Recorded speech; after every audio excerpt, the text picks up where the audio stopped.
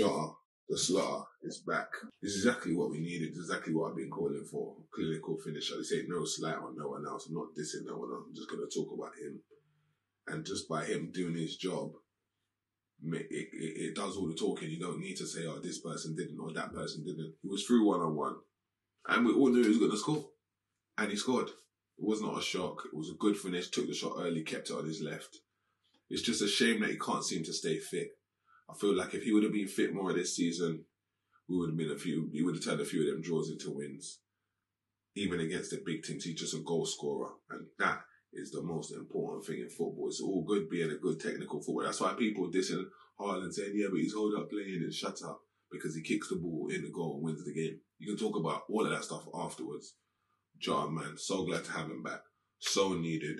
Hopefully he starts the next game. Cop Chat TV, man.